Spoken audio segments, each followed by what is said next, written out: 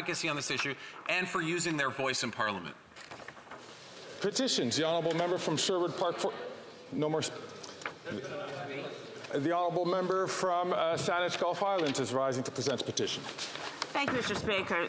I'm honoured to rise today here on traditional territories of the Algonquin Anishinabe Nation. To them we say meegwetch.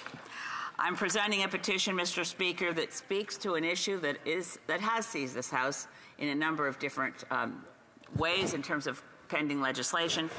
It relates to the petitioners are asking the government to take account of the degradation of Canada's waterways and watersheds, and that current laws do not adequately protect Canada's waterways and watersheds from irresponsible industrial practice.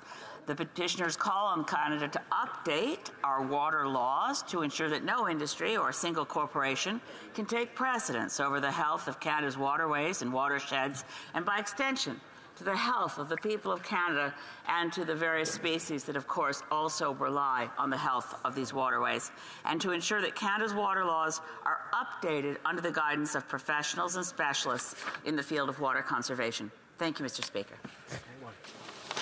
Any further petitions? Questions on the order paper? The Honourable Parliamentary Secretary.